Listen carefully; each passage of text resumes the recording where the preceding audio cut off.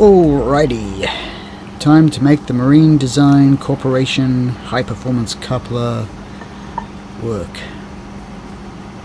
Like the original engine coupler, the diameter needs to be reduced to fit the flywheel.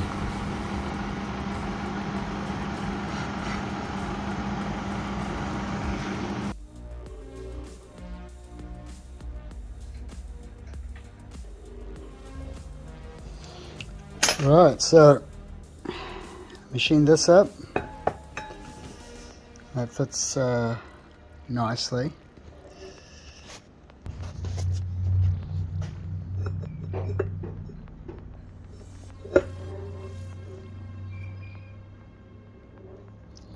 It's nice and snug. And before and that was fitted over that, but without that plastic thing in, which is also a great fit. Then I clamped it together with the dowels out and drilled it from behind. And then once I got the dowel holes in place, I put a drill through and used it like a dot punch, tap tap tap, and that gave me my marks. And then I was able to clamp it together on the lathe, turn it down to the right diameter. I couldn't quite get rid of those, but they should be still balanced. And yeah, and I think this just sums it up for the old coupler. Yes.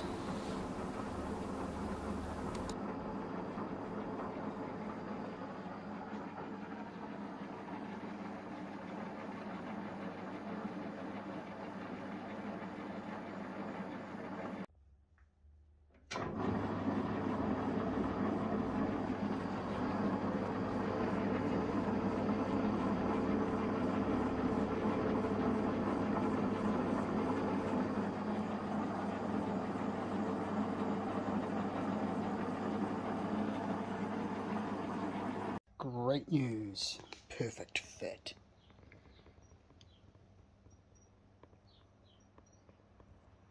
Okay, I've made a last minute decision on the engine mount bracket and have added another stiffener down the sides. Because I didn't want to remove the sump again, I have welded what I can in place and bolted to the rear of the engine mount what's left. Hopefully I've done enough to make the mount and sandwich plate rigid enough not to flex and leak. Finally, it is time to put the engine back in.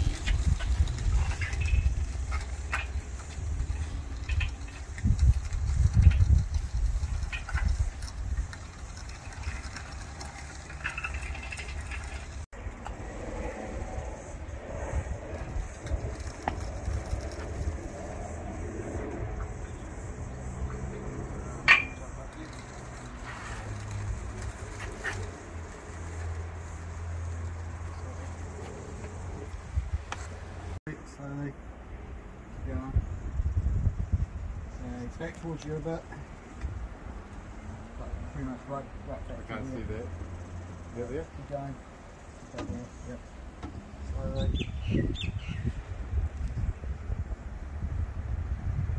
Back towards you.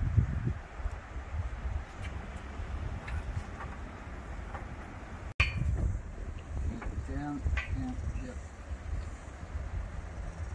Slowly. Yep. And just make sure the other side's in.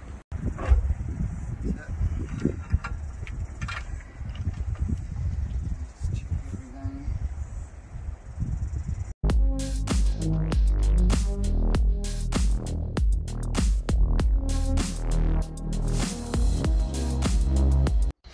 Now fitted. Way of the rotor.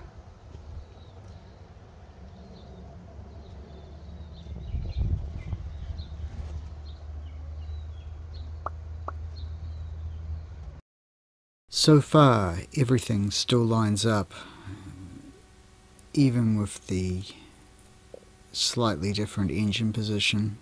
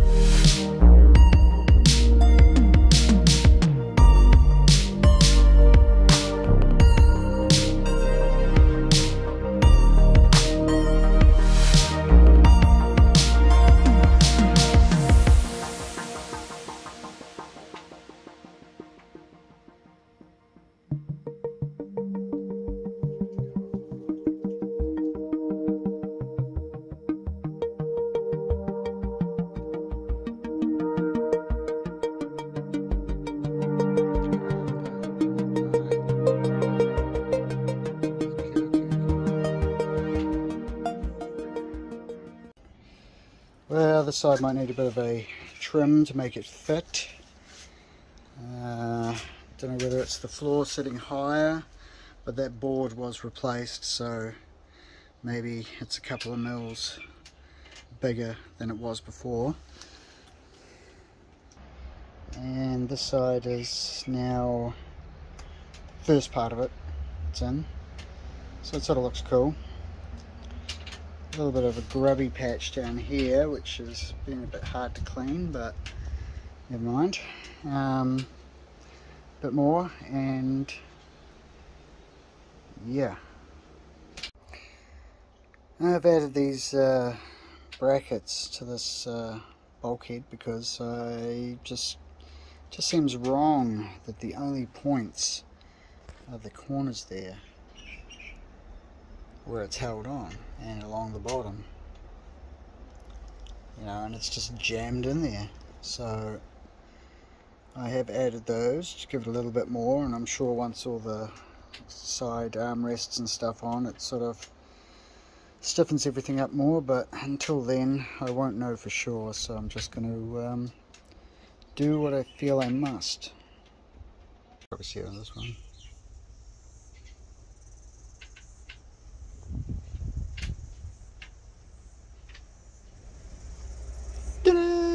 All the same coloured wires.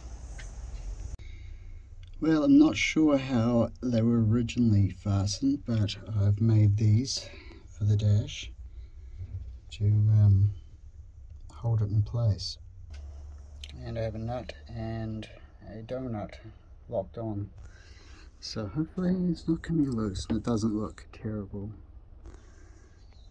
I will be using the lower section of the dash. The dimmer and blower labels are actually clear plastic, probably acrylic or perspex with the label on the other side.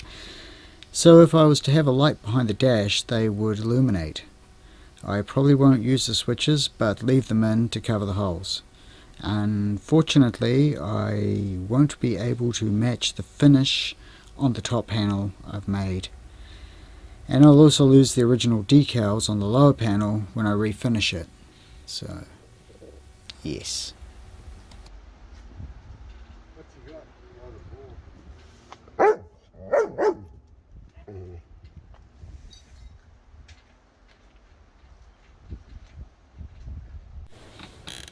Thank you for sticking around to the end.